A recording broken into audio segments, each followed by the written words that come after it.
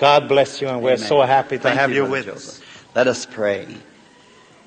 O Lord, we are grateful to Thee for the privilege of coming out again tonight to worship Thee. And we would ask that Your presence would bless us all.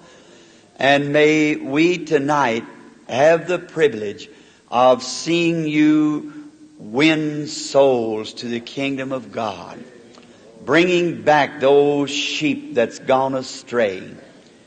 O eternal and blessed God, speak to us through Thy word like never before.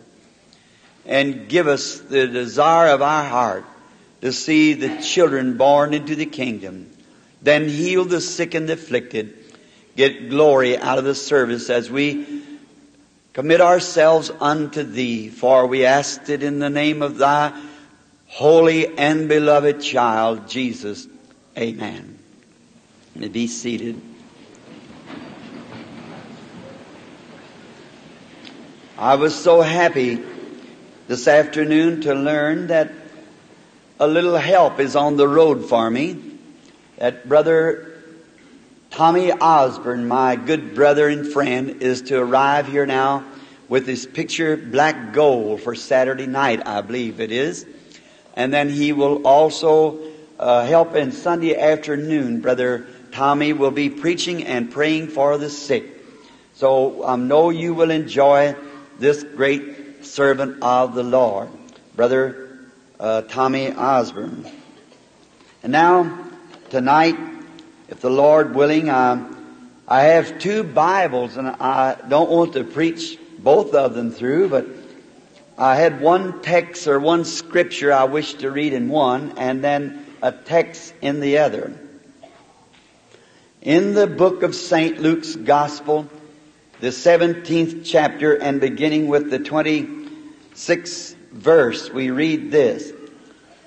And as it was in the days of Noah, so shall it be also in the days of the Son of Man. They did eat, they did drink, they married wives, they were given in marriage, until the day that Noah entered into the ark, and the floods came and destroyed them all. Likewise also it was in the days of Lot. They did eat, they drank, they bought, they sold, they planted, they built. But the same day that Lot went out of Sodom, it rained fire and brimstone from heaven and destroyed them all. Even thus shall it be in the day when the Son of Man is revealed. And now, by the way of text, so I read that to have a context. In the blessed Scriptures, in Genesis, the 19th chapter and the 22nd verse, it reads this way, Escape thee hither, for I can do nothing till thou comes thither. Now I would like to take for a subject tonight, if the Lord would permit it that way, the called out. Last evening it was laid upon my heart to speak on the subject of the handwriting on the wall. And the Lord did bless us, and not only did He bless us, but He furthered His kingdom by letting us read His Word, and to let the Holy Spirit reveal to us the things that's so close at hand. And in doing so, we type the great modern Babylon with the great modern America. And we found that in this nation of ours today, we found ourselves in the same kind of a fix that they were in when they had a handwriting on the wall. Then we also found out that we have a handwriting on the wall. and the same conditions, morally speaking. They were drinking wine with the ill-famed women in those days called concubines, and today called, well, movie stars and so forth. They were in their class then, but now they're just scattered all everywhere. Sin is like an egg that's been broken in a saucer. And sin would be the yellow in the middle. I believe it's called the yolk. And when you go to picking in that yolk, it scatters all over the egg. And that's the way sin is. You just going to commercializing it and fixing it up and making it look pretty and giving it another name, you scatter it through everywhere. That's what sin has did in this great, lovely nation of ours. It has been glamorized. Sin has become glamour. Years ago, they used to have old Charlie Barleycorn, a horrible-looking creature with his hat pulled down over his ears and looked like some prehistoric animal. That was the Charlie Barleycorn of a few years ago. Today, he's all polished up. He's in what they call a bumper.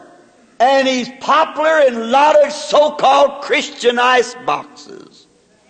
That's right. But he's the same old evil demon. It used to be that sometimes grandma, for a toothache, should smoke an old cane pipe. But oh, how popular that devil has become. Daughter, mother, and the little children even smoke. And it's popular. But it's sin just the same. It's just hid under another name. It used to be wrong for people to gamble. They had places like of ill fame where such things went on. Saloons where respectable people didn't attend. And women used to, when they would come down the street where there was a saloon, they'd pass on the other side. But today, she puts her foot on the bar. Let some little babysitter take care of her children.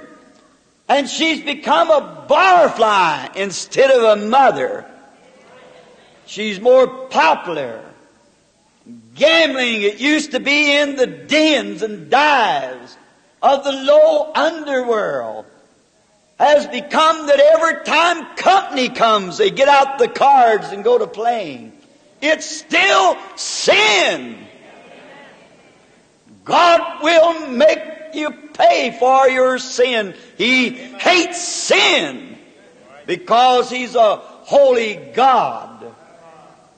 And a holy God cannot tolerate sin. If He could have stood sin, He would have stopped the whole thing when the first sin was committed. But sin requires death. And they that do such is dead already in sin and trespasses. I know that hurts. But that's what I mean it to do, is to hurt. We've seen that through them great evils, we see a sweep of the oncoming judgments for this country. For God cannot let us get by with sin. He could not be a righteous God and let us live the way we're living without making us pay for it. As I have said before, I say again, if the God of heaven lets us get by with what we're doing, He, to be just, would have to resurrect Sodom and Gomorrah and apologize to them for destroying them, for we're just as bad as they were, maybe worse. And now anyone who has the slightest bit of real Spirit of God in them can feel the hot blast of the oncoming judgment. In your spirit, you can discern and know that there is something fixing to happen. The whole world is quivering. The little nations, the big nations. For in the hands of Bolsheviks, communists, ungodly, bloodless, heartless cults lays the power to send this world to its ashes in 1 minute's time. Just the mercies of God being long-suffering is always a holding it. We can become Russia's satellite before in the morning. And yet we don't notice it. We just go right on, and they don't know what all this nervous condition's about. When the world has become a neurotic, even the psychiatrists themselves are having nervous breakdowns. The natural will never be able to interpret the supernatural. Neither could the magicians and the astrologers ever read the handwriting on the wall. It took the Spirit-filled man to do so. Those astrologers could not read unknown tongues. They had not the gift of interpretation to know the supernatural. Therefore, they didn't know what it was all about. That's what the world is today. They've dilly-dallied along in the things of rock and roll parties and big shindigs in their churches and cold formal sermons on the flowers and so forth, and the gospel has been neglected. And they know nothing about the supernatural. You can speak to them on this altogether message that should be taught everywhere of the coming of the Lord, and they laugh at it. And it's the most needed message in the land. But the spiritual people, the born again, knows that something's fixing to happen, and they're happy about it. Because it's the coming of the Lord Jesus the second time for His church. But the unsaved, they don't know what it's all about. It seems to be a supernatural move. I had the privilege just the last couple of years of having one of the greatest meetings the Lord ever let me have in Bombay, India. And just before getting there, I'd studied much of their nation, found out that the Medo-Persians that took Babylon from Belteshazzar, their tribe settled up there, and it's called the Hindus today. And then I was reading in their paper, and I have the clipping of it yet today, something that was startling. When I read something that seems to have a spiritual significance, I like to keep it. For God never moves unless it means something. And I was reading that where they said in their paper that just had a great earthquake that shook a great part of their country. You read that in your own American papers about 2 years ago. And it was said for about 2 or 3 days before this earthquake struck, a great strange thing took place. That all the sheep and the cattle that used to hang around the walls, in India, instead of having fences, they have walls. And their barns are made of stone, many of them. And where the cattle would stand around in the shade of the wall, all the cattle and the sheep took off to the middle of the field. And the little birds that had their nest up in the coves of the barns flew away out into the forest before the earthquake happened, because the walls would fall on them. There was no one to drive them out. There was no literal sign to show that there was an earthquake coming. But being that God takes care of His own, they had a feeling. They was impressed by the Holy Spirit to get out away from the trouble.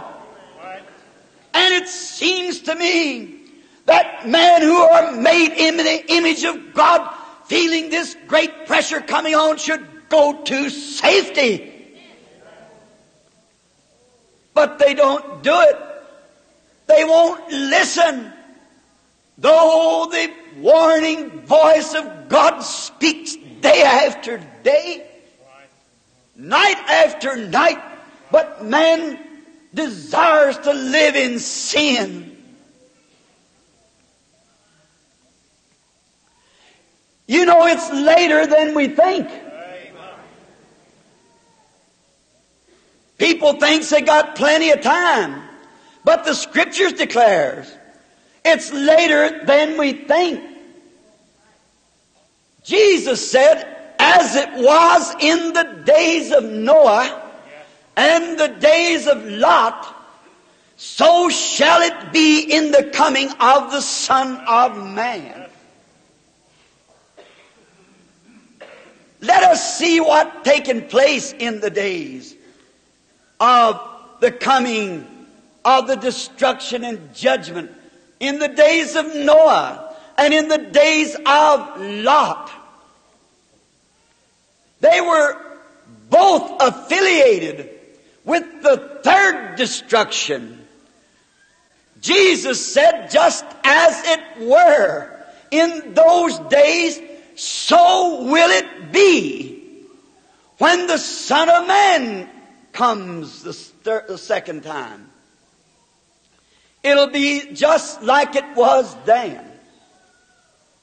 And we're taught that in the days of Noah, and not only at that time, but in the days of Lot, as junction times. And every time before judgment comes to the earth, God sends mercy call. Just before the days of the antediluvian destruction, God sent a prophet to the earth, Enoch. And He sent an angel. And He sent a message. And He did the supernatural. But what did man do? They eat, they drink, they planted, they build, they rejected the call of the message.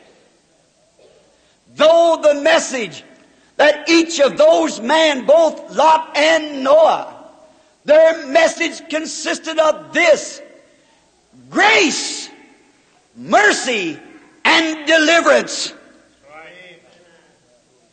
Grace, God's mercy to the people. was presented through grace, and deliverance was presented to the people, but they turned it down. What did we find them doing? Laughing, scoffing, making fun, marrying wives, living in adultery, building, planning. Look at the building program today. And let me say something right here also. Look at the advancement in the scientific world. Now I say this not to scandalize. Neither do I say it to hurt feeling. I only say it because it's the truth. But those kind of works comes from the other side. The sons of Cain become great builders and great scientists to temper iron and metals and build. And the great scientific world was a very religious world, but come from Cain. But the lineage that come from Seth were poor, humble, peasant type who believed God. And when the prophet preached, they received it. When the supernatural was done, they received it. And when deliverance was offered, they received it. And the other side perished in the judgments of the Lord God. They thought because they were smart that they could just live with any woman they wished to. Because they were smart. They could drink and it was nobody's business. But God hates sin. And He will not let it go unjudged. And the very thing that destroyed the unbeliever took the believer to safety. It was the waters of judgment that destroyed the unbeliever. And it was the same waters that packed Noah to safety. And it's the gospel message that will destroy the unbeliever, that will take the church in the rapture before the judgment ever strikes. They will be safely carried through. Jesus said, "Go ye into all the world and preach the gospel to every creature." And when this is done, then the end time shall be. When the gospel has reached the world, our blessed Savior said, then the end shall be. Now, He never said when you've passed tracts over the world, or when you sent Bibles over the world, or when you have sent missionaries over the world. But when this gospel has been preached, what is the gospel then? Paul said the gospel came to us not in word only, but through the power and the demonstrations of the Holy Spirit. The Holy Spirit making the word manifest. For if you follow the very next verse, when He said, "Go ye into all the world and preach the gospel to every creature," He said, "These signs shall follow them that believe.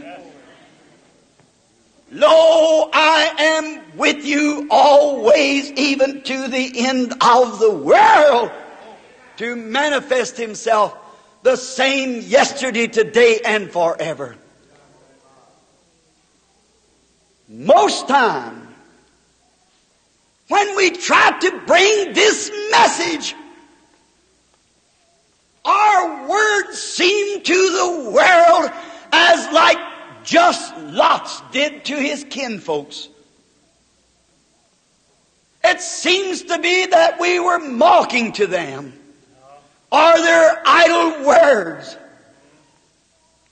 Their pastors either bypass this great message of deliverance or try to explain it out into another generation to come. But the facts of it is that the angel of the Lord is present to confirm the Word and manifest the power of the Holy Ghost. And these signs follow. They tried to mock, and they said to Lot, or they just made fun of Lot, his own kindred. And Lot was a just man. The Bible said that their sins vexed his righteous soul daily. To see the perversion, and this nation is loaded with it. The misusing of the human body. When it's on the rampage, alcoholics, dope fiends, teenage, juvenile delinquency, just like it was then. And men mock at it. And when they see the supernatural signs of the Lord God, they try to say that we're mocking religion. Someone said not long ago, wrote me a letter, some great doctor of divinity, and he said, Mr. Branham, get next to yourself.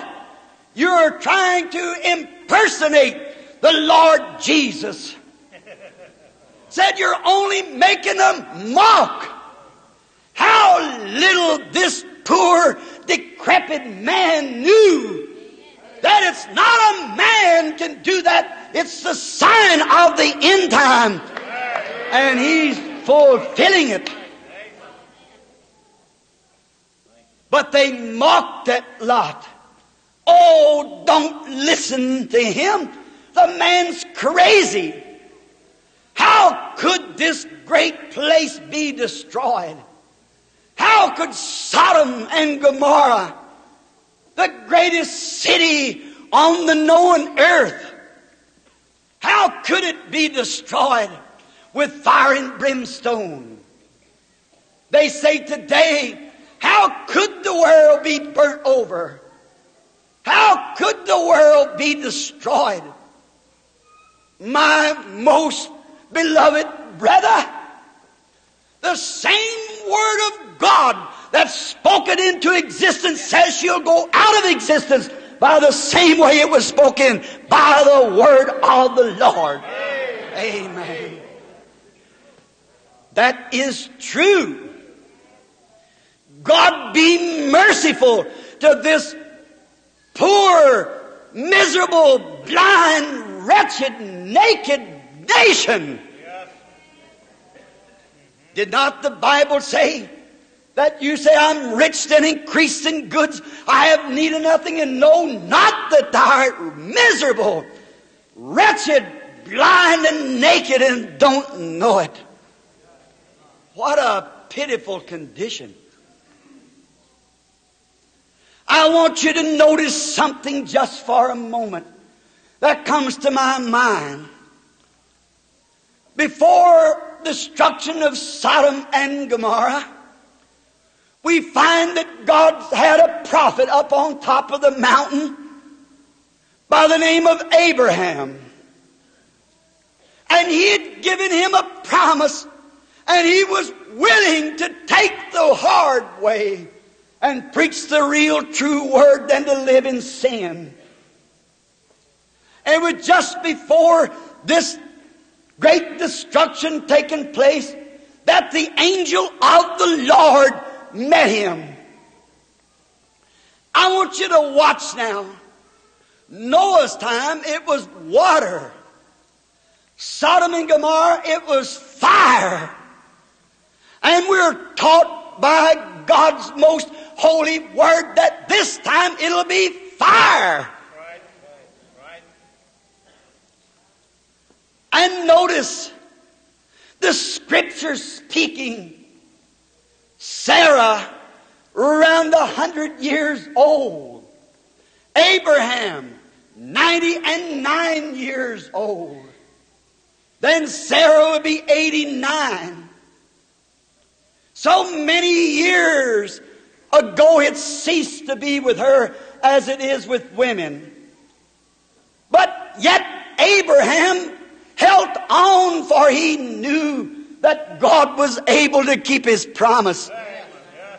He was faithful. He stayed by the Word.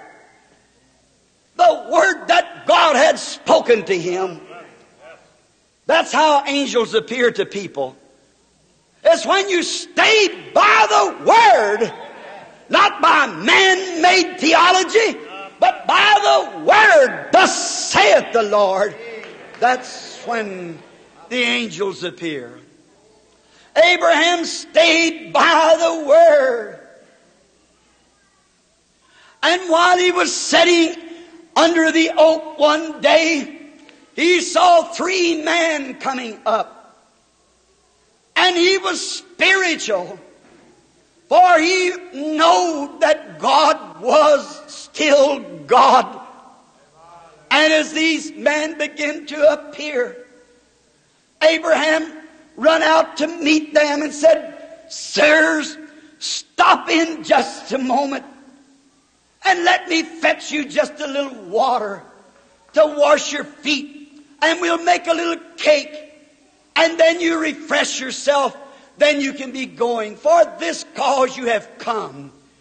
I wish I had time to go into those words. For this cause you have come. And so when the little meal was made ready, and Abraham stood watching these men eat, the angel had his back turned to the tent. The Bible said his back was to the tent. And Sarah was on the inside of the tent. What's the nature of this angel? Bringing the last message before destruction. He said, "Abraham, I'm going to keep my promise to you." I love that. That's our Father God. I'll keep my promise to you. Just about the time of life, according to the time of life, about the next 28 days, I'm going to visit you. And that baby that you waited for these 25 years, you're going to have it. Poor little Sarah, kind of weak in faith. But in them days, the circumcision of the man brought the woman in also. For only the circumcision could be recognized before God, and the female could not be circumcised. Therefore, the husband was the atonement for her, because they are one. Abraham's faith helped Sarah at that time. Sarah, back in the tent, behind the angel, when the angel said, "Sarah will have the baby," Sarah in her heart, not out loud, in her heart she laughed. And the angel, with his back to the tent, looking Abraham in the face, said, "Why did Sarah laugh?" What kind of a telepathy is that? In the tent, discerning her thought behind him. Don't you see how the Scripture makes that plain? That was the last warning message before destruction. Open your eyes. Behind him, in the tent, not out loud, but in her heart. And the angel of the Lord discerned what she did. Why did she laugh? And she was called forth and she was trembling. She said, I didn't laugh. He said, oh yes, you did laugh. That was the angel bringing the last message before fire fell from heaven. Jesus said, as it was in the days of Sodom and Gomorrah, so will it be in the days that the Son of Man is revealed from heaven. Hallelujah. Yes, that's right. You see the message? When the Son of Man is revealed from heaven. Now when this angel went to Sodom and began to speak his message through a man, they mocked at him and laughed at him.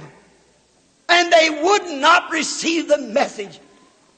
Neither do they do it today. It's the very same thing. That's right. And they won't believe it. There's only one thing left, that's judgment. But notice, the Bible said they'd be like that. In 2 Timothy 3, the Bible said that they will be in the last days. The Spirit speaks expressly. That's directly, not to that day, but to the last day. Man shall be heady, high-minded, lovers of television, things of the world. That goes in with it. Lovers of the world more than the lovers of God. Truce breakers and false accusers and despisers of those which are good. You say that's atheist, Brother Branham. That must be communist. That's American so-called Christians having a form of godliness, but denying the power, the supernatural of the gospel. From such, get away from their walls. From such, turn away. For this is the sort that goes from house to house and with societies and so forth, leads silly women captive with sin, taken away with divers lust. With all kinds of parties, and my church does this, and we have so much time. But no time to seek the Holy Ghost and the notion and minds of God. They deny it. No time. But I want you to notice Lot, and also notice Noah. Before any rain could ever fall, before one drop of moisture come from the oncoming clouds of judgment, as we read last night, and I believe truly by the gospel, we see the handwriting on the wall. Anybody, I believe, that was mentally balanced could see that we have just a few hours left. And maybe this is the last one. But before one drop of water of judgment fell, Noah went in the ark. And did not Abraham say to the angel, would the judge of all the earth make the innocent suffer with the guilty? Certainly not. The judge of all the earth will do righteous. And notice, before there was even one speck of fire that come from the skies, Lot was taken out of Sodom. Jesus said, as it was in the days of Noah and in the days of Lot, so will it be in the coming of the Son of God. And if the handwriting's on the wall, if the time of judgment is at hand, how close is the rapture of the church? How close is it tonight? Think of it. Noah went into the ark for safety. Lot came out of Sodom. One came out, the other went in. What is it the type of? When it's conglomerated together, it's a type of the church coming out of the world for safety and going into the ark of Christ to go to glory. One come out, the other went in. One come out to keep from being destroyed with the world. The other went into the ark of safety. And Christ is the ark of safety. And remember, before that the judgments of hail, fire, and darkness swept over Egypt, Israel made her way to Goshen where there was light. And Egypt was left to wander in the darkness. Men and women, listen to me now. Before you're left on this earth of misery and canker here and sin, run to the light as hard as you can go. The light, Christ Jesus, and accept His message of mercy. Hurry, said the angel, and escape thither. For I can't do nothing till thou hast come out. Judgments cannot come. Russia's got the missile that'll put us on our knees. And so our scientist says that we are 5 years behind them. It'll be 5 years before we can catch up to where they are now. Our little Sputnik fizzled about 3 foot off the ground. Theirs made trip after trip around the world. What is it speaking to us? God saying to His church, come hither, for I can do nothing till thou hast come hither. God waiting for His church to break down their denominational barriers and come together for a real outpouring of the Holy Spirit to lift her to glory. I can do nothing until thou comes thither, waiting for us to come together. Jesus said, when the Son of Man is revealed from heaven. Let me close by saying this, that the Son of Man is now being revealed from heaven. Will it come after a while, Brother Branham? It is now. And I hope I won't have to make this so personal of this own meeting, but that your spirit within you that's given you by God can read what I'm talking about. The Son of Man has already come from glory and is revealing Himself for the past few years to His church in mercy, showing them His great presence, doing the same things that He did when He was here on earth, revealing Himself like He did to Abraham before the destruction.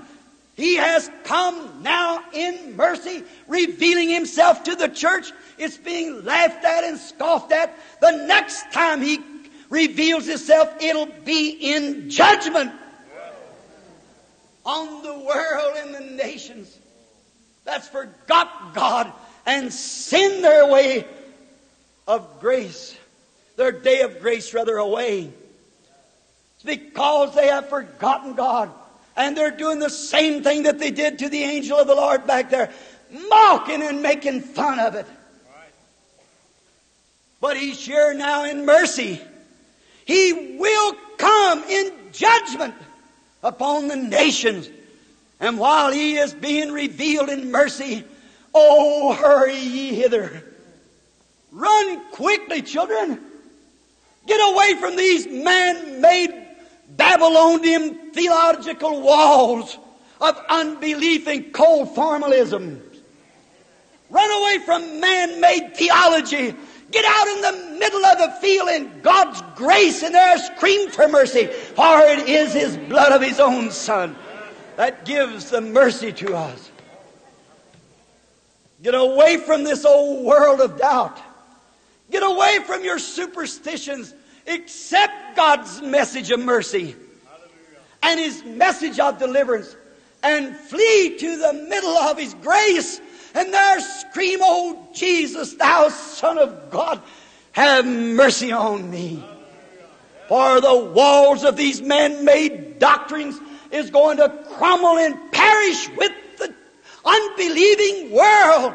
For they that believe not perish with those who believe not. The world of unbelief perished with those who believe not. But righteous Lot was taken out, and so was Noah. Think of it while we pray just a moment. Now, men and women, as the servant of the Most High God, and as your brother tonight, I plead with you to come away from every wall that you've been standing by of unbelief, of skeptics. It says, well, maybe it's mind reading. What if Abraham would have thought that? Come away from those old man-made walls and say, I am a Methodist, I am a Catholic, I am a Pentecostal. They're all man-made walls. Can't you feel that tug of the Spirit that calls you away from that to the middle of God's grace? Before the great quake takes place, those little birds, they felt something and they followed it. God showing you something, follow Him, the Lord Jesus. With your heads bowed, I wonder, sinner friend, if you'd raise your hand to Christ tonight and say, God, be merciful to me. I don't want to stand in this condition at the end time. Would you put up your hand and say, pray for me, Brother Branham? Truly, in the sight of God, I want to die in the condition I'm living in. Are you here? Just raise your hand. God bless you, lady. That takes courage. God bless you, lady. God bless you, sir. God bless you over here, sir. God bless you, lady, on this side. You say, Brother Branham, God bless you, my brother. God bless you. God bless you back there, sir. Oh, blessed be the Lord. He's opening eyes. Aren't you happy He does it? For remember, no man can raise his hand till my Father calls for it. And all that He foreknew, He's called. All that He called, He justified. All that He justified, He hath glorified. You could not raise your hand unless there was something in you more stronger than the gravitation of this earth. Gravitation holds your hands down. That's natural, that's scientific. But there's a spirit in you that tells you that you're wrong and you want Christ, and you defy those laws and raise your hand to the Creator of heavens and earth. While His presence is near, sinner friend that hasn't raised your hand, 15 or 20 has already put their hands up. Will you put your hands up? God bless you, little one. Up in the balcony, You think, well, there's somebody sitting by me, Brother Branham, but oh my, yes, there's somebody sitting by you. It's the angel of the Lord. Are you more afraid of the person that's sitting by you or your social standing? And you are to defy the gospel and walk out after it's been preached and proven? Not asking you to join church. I'm asking you to run for mercy. God's saying, come hither, for I can do nothing till thou hast come hither. Would someone else raise their hand before we pray? God bless you over here, lady. God bless you back there, lady. God bless you, lady. God bless you over there, sir. Just waiting a little while longer. God bless you here, lady. God bless you, sir. God bless you over there, young fella. God bless you, sister sitting here. God bless this young man here on the front row. Someone else now that hasn't raised your hand, say, be merciful to me, oh God. I now see the handwriting on the wall. Something is sitting here at my seat tugging at me, saying, this is your time. You know you profess to be a Christian, but you're not. Oh, I'd be ashamed to... Don't be ashamed now what you're going to be when He comes. It's going to be too late. Come now. Would another raise her hand just before closing? Say, be merciful to me, oh God, my Father. Be merciful. God bless you, young man. I now accept you as my Savior.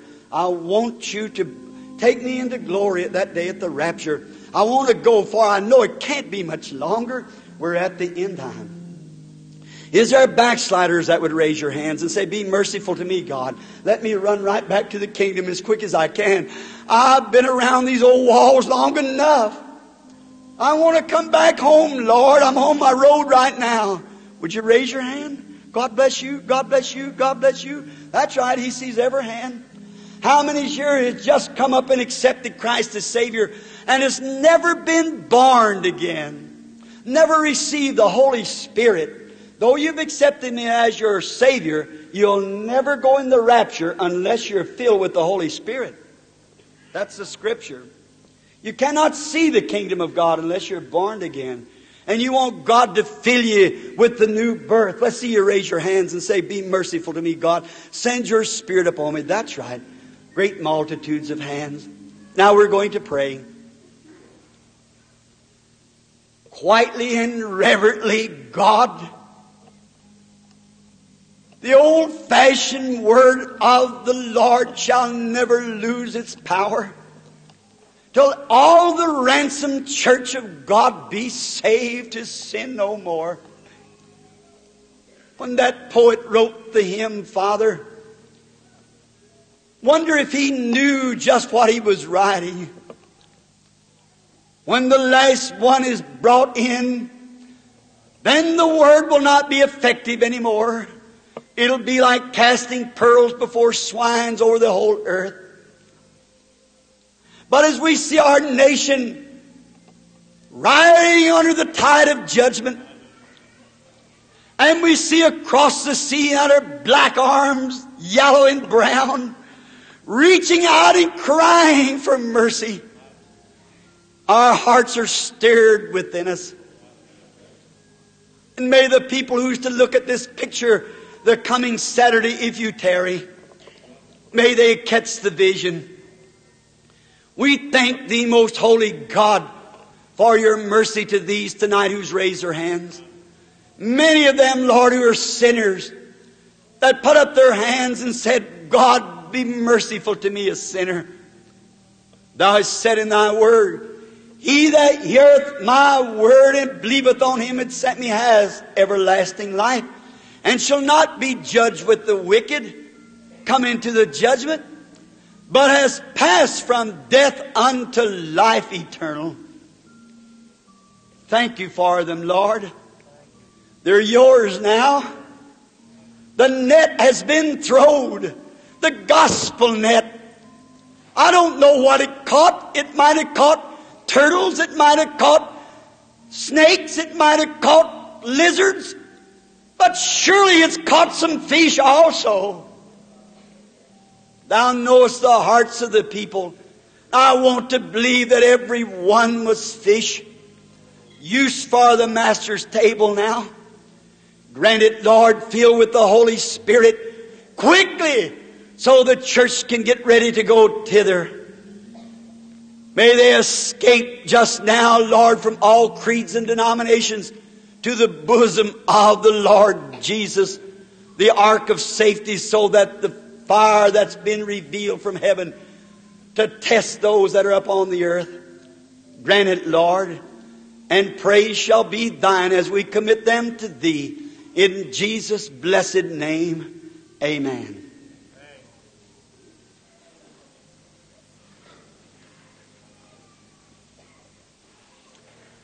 Just keep that music a minute going. Oh, how I love that. You know, I'm not a boy no more.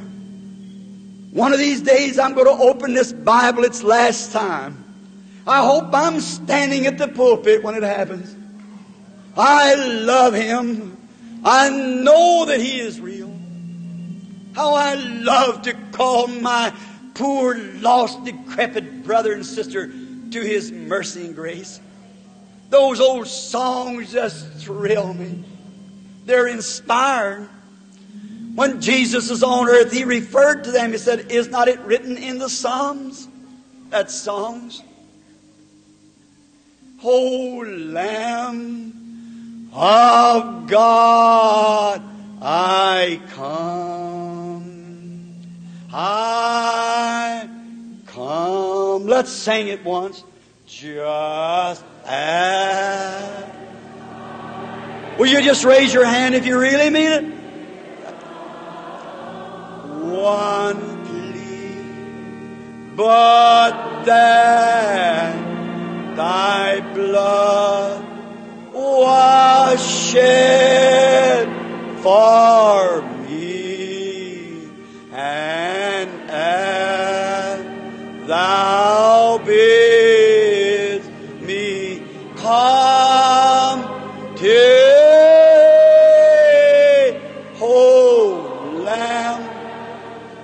of God, I come.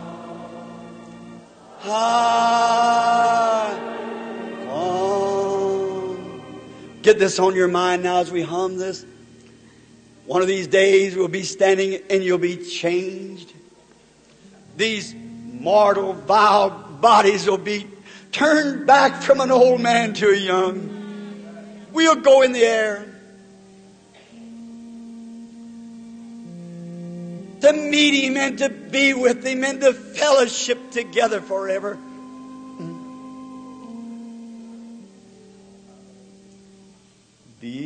Because I promise, I believe, O Lamb of God, I come. I come. Oh, won't it be wonderful on that day? Aren't you happy today to be living to see the Son of Man revealing Himself to His church? In the day that the Son of Man is revealed, what does He do? Reveal Himself in mercy first. Then the next time He reveals Himself in judgment to condemn those who spurn mercy. Now it's time. What is He revealing Himself in mercy? Saving your soul. Giving you of His life. Giving you joy instead of sadness. Faith instead of fear. Healing instead of sickness. Revealing Himself to you and His mercy the very same way He did back there. And if He's doing that now, how far is the rapture away? And judgment. How many understands what I'm talking about? Handwriting. The revealing of the Lord Jesus. Just think, this is the first time it's ever been done since He was on earth. When He revealed Himself here on earth to the Jews, how did He do it? Philip went and found Nathanael under a tree When he come to Jesus, Jesus told him who he was and where he was before he come. And it made a believer out of him. He was revealing himself. Is that right? Destruction followed in the besiege of Jerusalem by Titus in AD 96 afterwards. What did the Jews say? He's an evil spirit. What did he say? In my day, when I'm revealing myself now, I'll forgive you for that. But in the day that the Holy Ghost reveals like that, one word against it will never be forgiven in this world or the world to come. When he revealed himself to the Samaritans, how did he reveal it? To the woman at the well. And told her what was wrong with her. She said, I perceive that you're a prophet, sir. We know when the Messiah cometh, he'll do those things. He said, I'm he that speaks. And she run quickly into the city and said, come see a man who told me the things that I've done. Isn't this the Messiah? That's the same God, the same angel, the same Spirit that was in that one that revealed himself to Abraham the same way. The same manner, the same message. And Jesus himself said it would be in the coming of the Son of Man. It would be revealed the same way. I don't know nothing else to say. May the Lord reveal himself in mercy to his children is my prayer. Lord Jehovah, now Lord, I've spoke to these people with all my heart. For I realize that I'll have to give an account at that hour when you come of my words. My words will either take me up or it will condemn me. And I have not spoken my words. I have spoken your words. So therefore, Lord, by faith, I look for you to come after me someday in peace. I love my brethren and my sisters, all of the offsprings of Adam of this human race. And I see that this is the end time when the gospel has been preached and rejected, just as you said. And now in this last hour, you sent the same angel down to do the same things. Man has been taught in their own made theology, and they laugh at it and mock at it. That's the same thing they did in the other days, Lord. May this little company tonight not fail to see that. And even had his picture taken as a scientific proof that even Cain's people will be without any excuse in that day. Grant now, Lord, that he will come in comfort and reveal himself as a Son of God from heaven, the same yesterday, today, and forever in the closing of this Gentile age, as thou hast been to us in the last few years, permitting these things to be done for your glory. May it be done again tonight for the gospel's sake, that the words of our Lord might be made manifest, which said, the things that I do shall you also. Even more of it. For I go to my Father. A little while and the world will see me no more, yet ye shall see me. I will be with you, even in you, to the end of the world. Thank you, Lord. We thank thee in the name of thy loving Son, the Lord Jesus. Amen. We're going to call some people to be prayed for. That is, if Billy give out any... Did he give out cards tonight? All right. What was it? Bees. All right. Where did we call from last night? Was it at... Oh, that's right. We never had any prayer cards last evening. We just called right from the audience. We can do that again tonight if the Holy Spirit will permit, or I can call a prayer line. I don't want to get too many prayer cards out because Brother Osborne and I'll probably have to bring everyone through the line anyhow. So tonight, let's call somewhere from the cards of B. I believe we call from 50 and from 1 and from 85. I think that's about right, the best of my memory. Let's call from 25 tonight. That's another new number. If you might wonder why we give out the prayer cards, I'll show you if you're a stranger. How many in here are sick and wants the Lord to heal you? Raise your hands. Anybody in the building? Now, who would be first? See, we have to give out the prayer cards in order to get the Holy Spirit to move among us. Then He goes right on out through the meeting and heals the sick. How many is thoroughly convinced that Jesus Christ is the same yesterday, today, and forever? Thoroughly convinced that He promised to reveal Himself just the same. He's the same in principle, the same in power, the same in spirit, the same in action. The only thing is just not having a corporal body. So He said, what? I am the vine, ye are the branches. The vine doesn't bear fruit. It purges the branch and it bears fruit. All right. A word keeps coming to me. I might explain. There's somebody in here now that's wondering about the angel, who it was. And I call this angel the Lord. Abraham, ever who's a doubting it or thinking of it, is a scholar. Abraham called the name of that angel that talked to him Lord, which is Elohim, the great Almighty Jehovah. He was revealed in a human body. And He was made manifest in the body of His own Son, Jesus. And He's made manifest tonight in the body of every believer who will yield himself to Him. I'll be with you, in you, to the end of the world.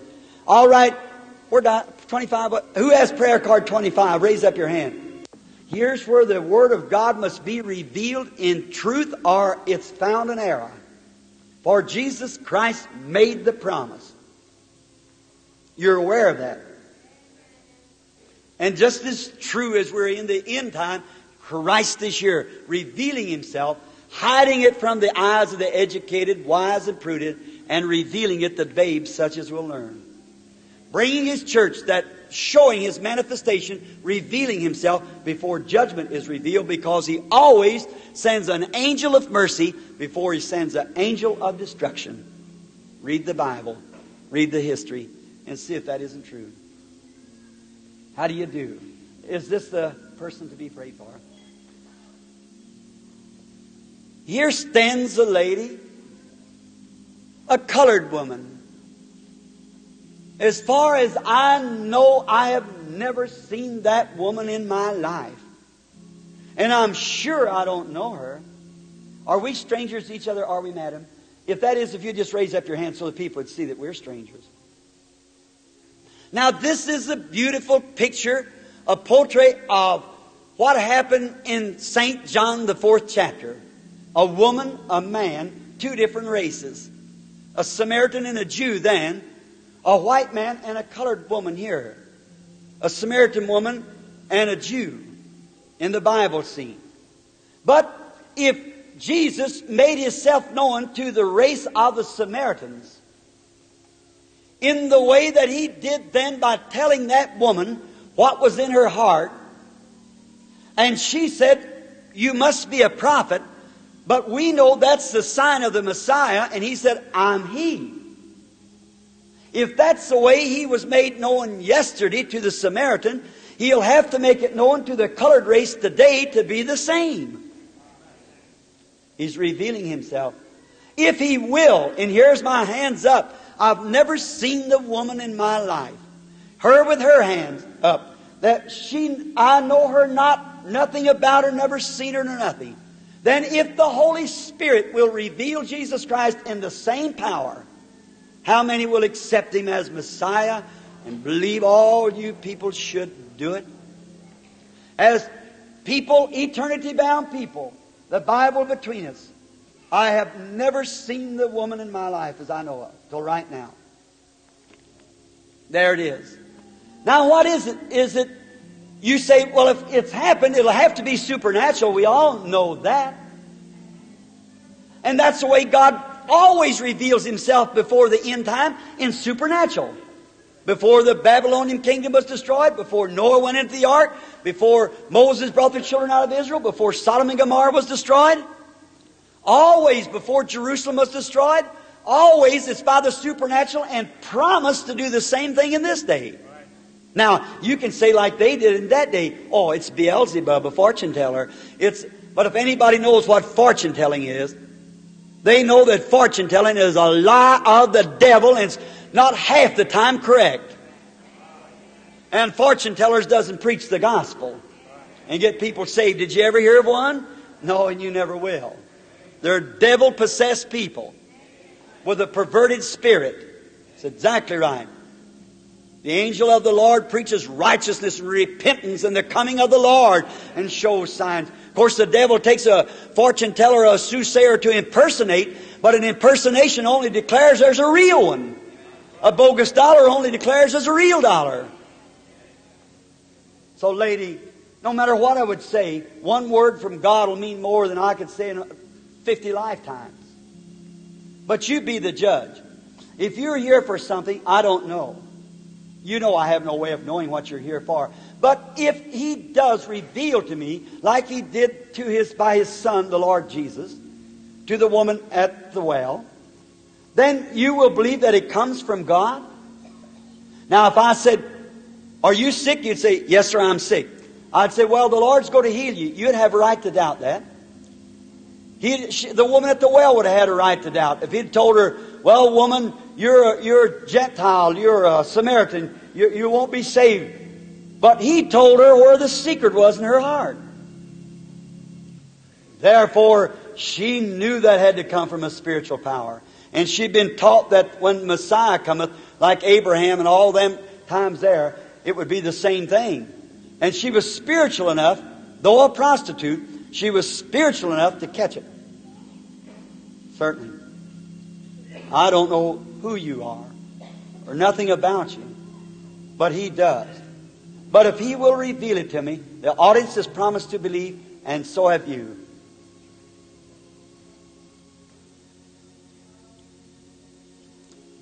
I just wished I had some vocabulary to explain this just now. There's nothing can do it. You know what it feels like?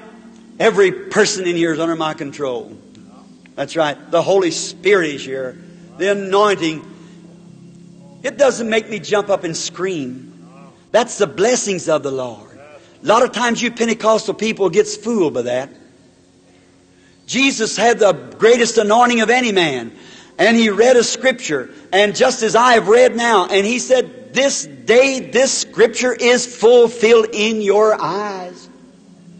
And what did He do? He read the scripture and never run over the place. He sat down, and precious words come from His mouth.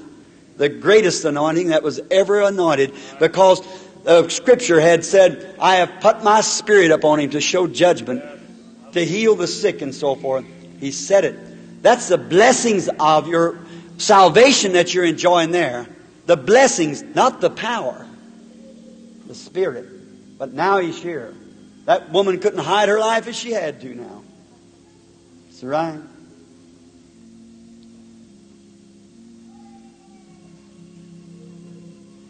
The lady has a trouble in her side that she wants prayed for. That's "Thus saith the Lord." You also have a skin trouble, a disease that you want me to pray for. That's "Thus saith the Lord." That is true. Let her be the judge. Did you hear my voice? But that wasn't my voice. I don't know the woman. Whatever He spoke was some other person that's using my voice. Do you believe it was the Holy Spirit? Now you out there go to believing. You was not going to be called up here tonight. You start believing and say, "Lord, reveal to me. Let me touch your garment, Lord." Don't be nervous. Just say, "Let me touch your garment, Lord." Let Him turn around and speak to me. See what happens. If I talked to the woman a little longer, more would be said. Would you like for me to, you colored people, like for me to talk to the lady just a little longer? Raise your hands if you would. I don't know that He would, but maybe He will. Would you like for me to speak to you just a little longer? See what the Holy Spirit would say? Now, whatever He said was wrong, I don't know now. Only way I'll ever know is by these recordings that's been taken here. And the recordings is always at the office or back there. You can get them. Now, if the audience still hears my voice, the woman is doing something to her side. It's a trouble in her side. That's right. And then, right at this time, she's praying for somebody else. which is her sister. That's right. That's right. That's what you're praying about right now in your heart. Right. That's right. And your sister is afflicted, sick. And she has arthritis, she has heart trouble, and she coughs a lot. It's asthma. Asthma. Then I see a man appear. It is a man, it's your brother-in-law. He has arthritis and heart trouble. That's thus saith the Lord. Do you now believe? You believe? It's going to be just as you have believed unto you. The Lord be with you. God bless you, my sister. Have you believed? A real reverend. How do you do? As far as I know, young lady, this is the first time that I've ever stood in your presence, or you stood in mine. I guess that's so, is it? If it would you just raise up your hand? Now here is a white woman, white man. Now to you white people, if the Lord Jesus will make Himself known to this girl standing here who I have never seen in my life, and she doesn't know me and's never seen me unless it was somewhere in a meeting. You was once in a meeting, but not on the platform, just here. All right. Then we're total strangers to each other. Now if He makes known what you are here for, then you can be the judge of that. Whether it's so or not, you'll know. You're aware that something's going on. A feeling like you've maybe never felt before. A real sweet, humble feeling. The angel of the Lord that light is standing between you and I. And I see the young woman, she's holding her heart. She has a heart trouble. And she has some kind of a smothering spells, like she smothers.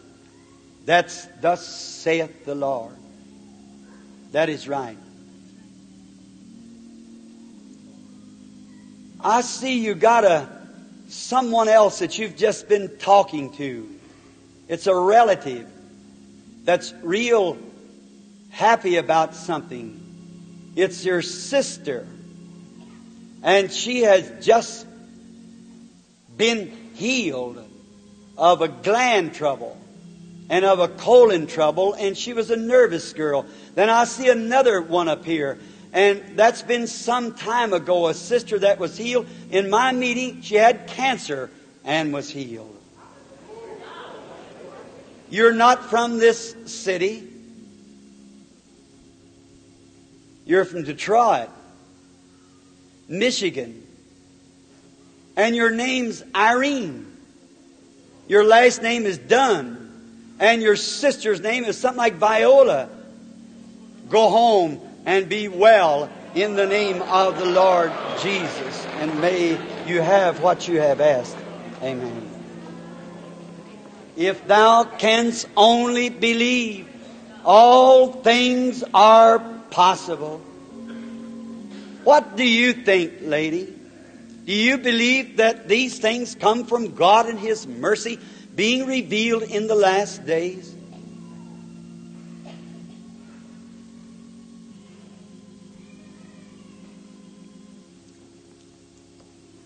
Little colored lady sitting on the end there. Do you believe that God has touched you just now? The piles that you've been having, you believe they are gone? And being that you raised your hand sitting next to her and was just a little surprised because I didn't call you, you believe me to be God's servant? You do? You're having trouble with your eyes. That's right. That's thus saith the Lord. Well, you can go home and be well. You touched His garment. Amen.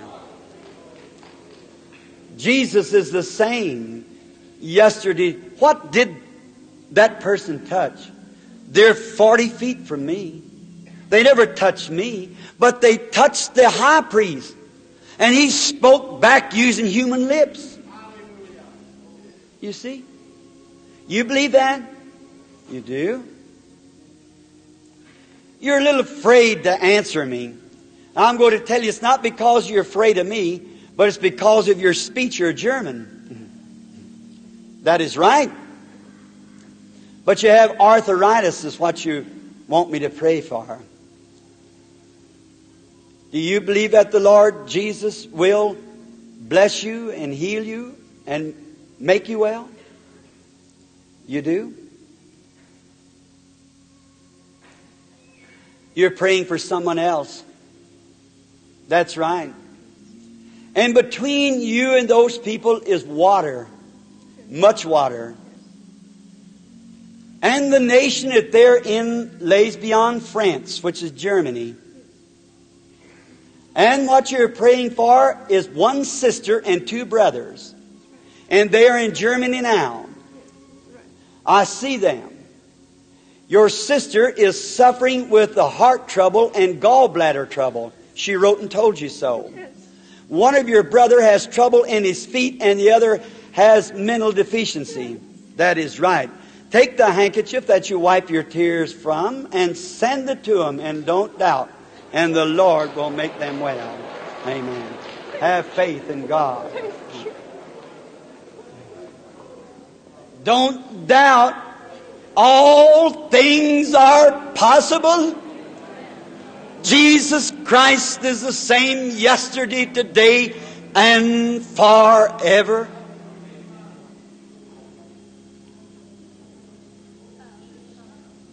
You are a stranger to me, I suppose.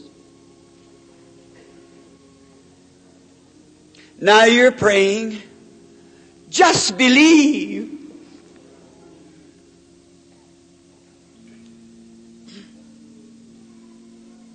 Now it almost upsets me when so many are praying.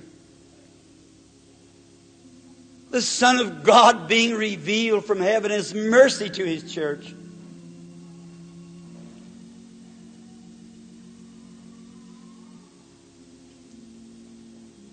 You're very nervous. You had an operation. That was on the stomach. Part of your stomach was taken out in the operation. You can't eat very much. You believe He'll heal you? You do. You're wanting me to tell you something else. Because you have a burden on your heart. I cannot know your burden, lady. Only as Jesus Christ will reveal it. Do you believe that He will reveal it? Will you give Him praise if He will reveal it? It's for someone else. And it's your sister. And your sister is not in this country. She's in a warmer country, south. A place called Atlanta, Georgia. And I see something strange about the woman. She's been on a trip, or she's a minister or a missionary. She was in a place where there were yellow people. China. She's from China, a returned missionary, and she's dying now with a cancer on her right breast. The doctor says she can't live. But you take the handkerchief that's in your hand and send it to her in the name of the Lord. May she live for the glory of God. Thus saith the Lord, may it be so. Go and believe and don't doubt. If you can only believe, all things are possible.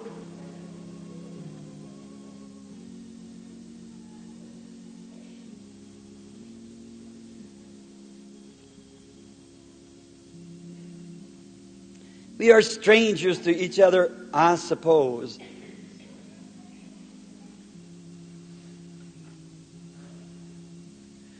If the Lord Jesus will reveal to me the secret of your heart, or let me know something that's been in the past of your life? Could you believe as stranger to you that I have preached from the Word the truth? Wonder if the audience would accept that too. Say, if the Lord will reveal to this woman the very thing that's in her heart, I will not doubt any longer, but I will believe.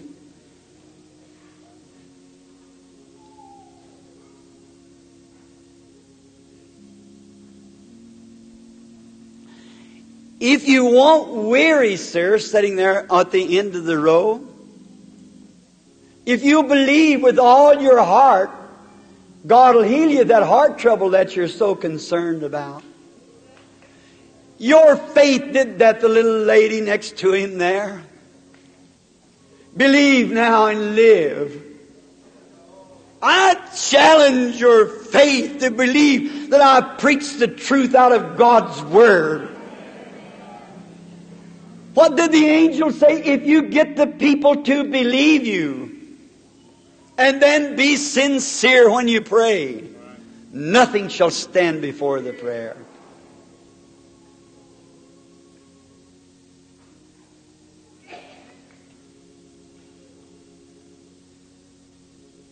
There's a little lady sitting right back here to my right.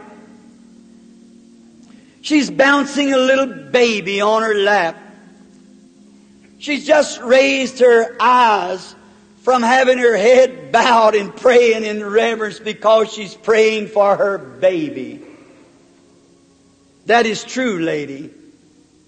If the Lord God will reveal to me the trouble of that baby, will you accept what you ask for? You're asking for healing. I have no power to heal. I am only a minister of the gospel. But your little baby's got a breaking out on its head. That is true. Now, if you will believe with all your heart, you shall receive what you ask for. And the little lady behind you, that's very nervous.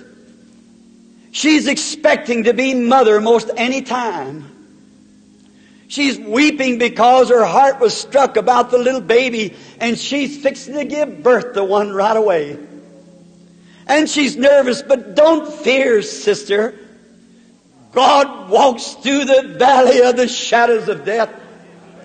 He will deliver you.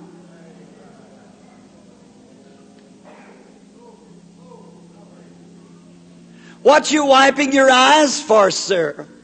Why not just have faith in God and you'll be healed of that stomach trouble?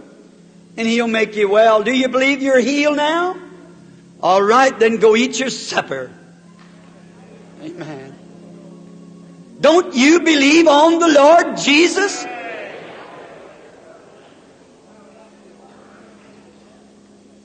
You on the end down there with the heart trouble, do you believe that God will make you well? If thou canst believe. It surprised you, didn't it? Stand up to your feet. All right, forget about the heart trouble if you believe on the Lord Jesus. His mercy and grace has touched you. It's the Son of God revealed from heaven. Go believe. You're very happy, sir. You got joy in your heart because you've been praying. If the Lord will reveal to me what you're praying about, will you believe it'll happen? It's for your wife. She's had 2 strokes. She's got a broken hip. You believe, and God will take care of that for you. Amen. You believe?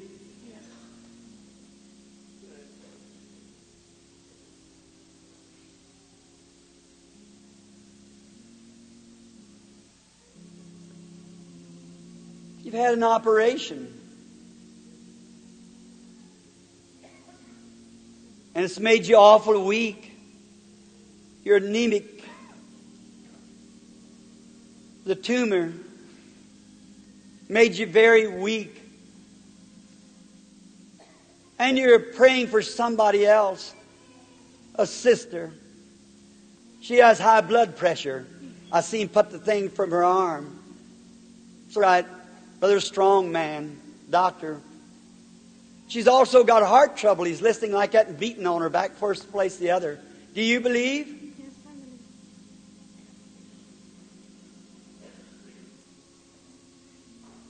She calls you Sally. That's right.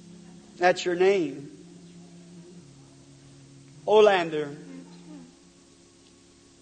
You live on a street called Montclair, and your address is 5526. Now, if you believe with all your heart, then take the handkerchief to her and go in peace. God be with you and grant to you the desire of your heart. Have faith in God.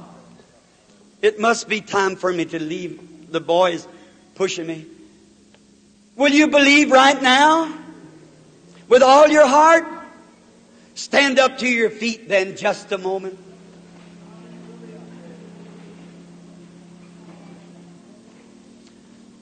I'm going to ask you to do something. Just a minute. That may seem strange. Do you believe the Son of God is being revealed from heaven?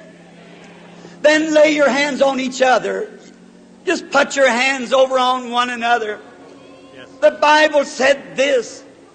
They shall lay their hands on the sick and they shall recover. They shall lay their hands on the sick. Now you pray as I pray. You believe as I believe. And the God of heaven who is present will make you well. And you who gave your lives to Christ, go to a good church right quick and be baptized. Calling on the name of the Lord. Dear God of heaven, have mercy tonight. We are tired and weak. But I pray, eternal blessed God, that just at this moment that you'll send your Spirit and such a blast that it'll shake the sin shackles of unbelief away from this audience. And may they be filled just now with faith and power that they may be healed. Satan, your days are numbered. Your kingdom has been numbered. You're weighed in the balance and found wanting. Come out of this audience and away from this people in the name of the Lord Jesus Christ. Now raise your hands and give Him praise, all ye that believe.